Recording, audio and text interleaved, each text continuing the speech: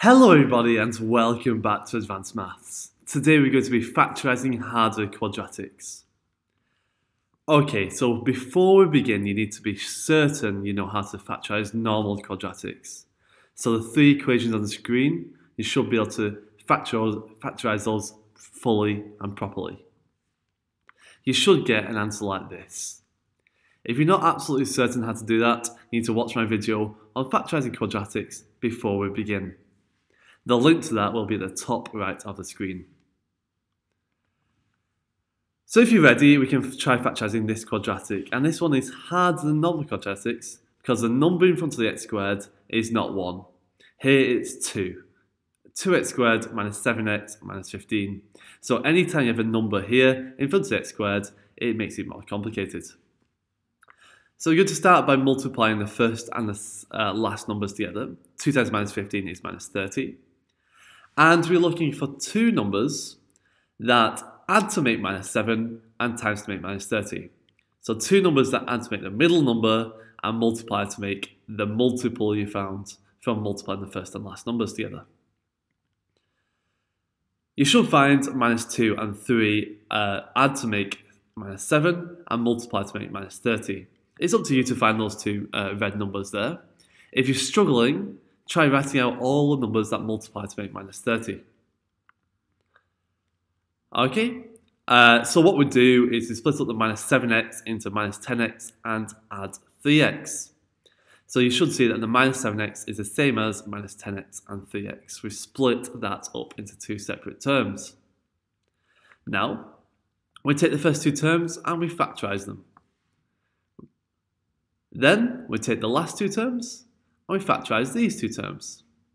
And you should find that both times you get a common factor of x minus 5. Or every single time you do this, the two brackets will be the same.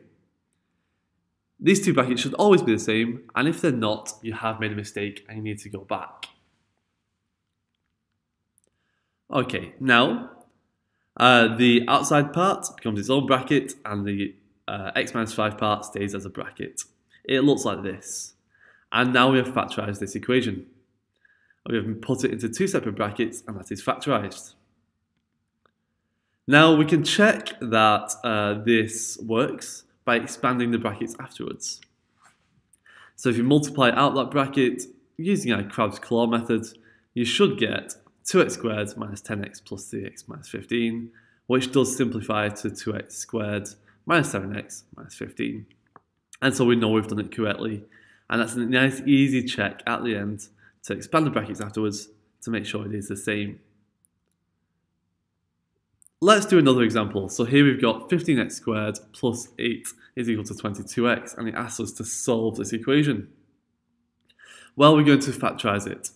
But before we factorise it, we need to make it equal to 0.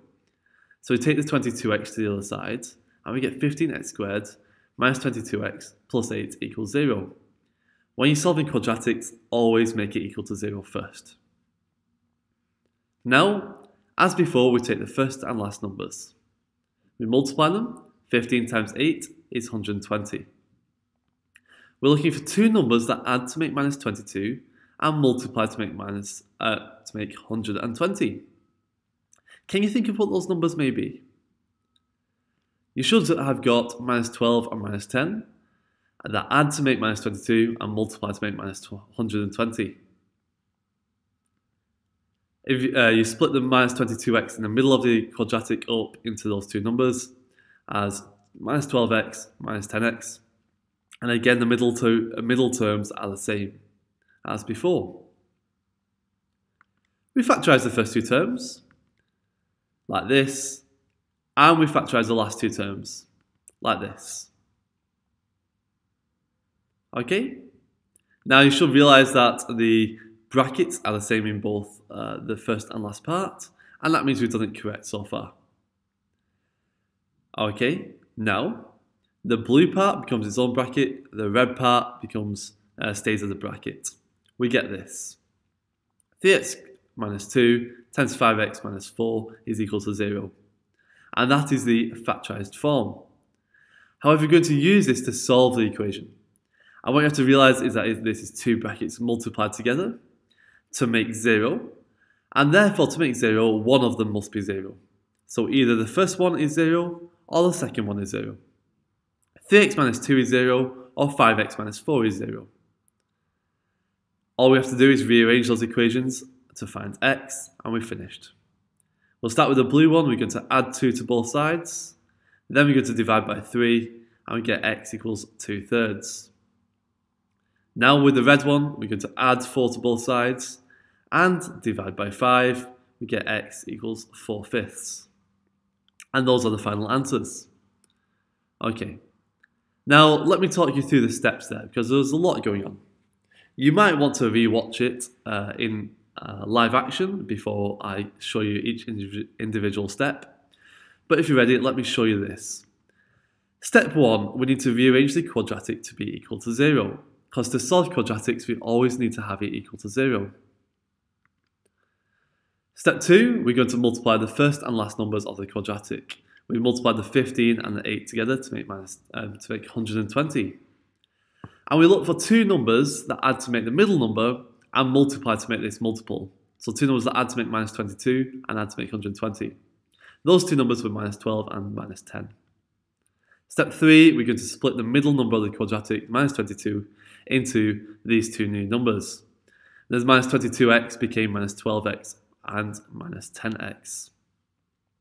Step 4, we factorise the first two terms and factorise the last two terms. And then step 5, we collect the brackets together. So we made the blue bracket one bracket and the red bracket another bracket. Finally, step 6, we solved each bracket to be equal to 0 if it does say to solve. Okay? You might want to rewatch the video a few times because this is a complicated process and there are many steps. And it takes a while to get used to these. But if you're ready, I've got some practice questions for you to try at the end here. I'd like you to factorise the top 4 expressions, and then I'd like to use this to solve the equations at the bottom. It says hence solve these equations, and the word hence in maths means we're going to use the thing we just did to solve the equations. Pause the video and try this yourself. This should take at least 10 to 15 minutes, maybe longer. But when you're ready, you can press play and I'll reveal the answers in 3, 2, 1. Okay, did you get it right? Let me know how you did in the comments. Thank you for watching this week's video from Advanced Maths. We have plenty more videos coming every week. So remember to like and subscribe so you don't miss any future videos. Thanks for watching and good luck in your exams.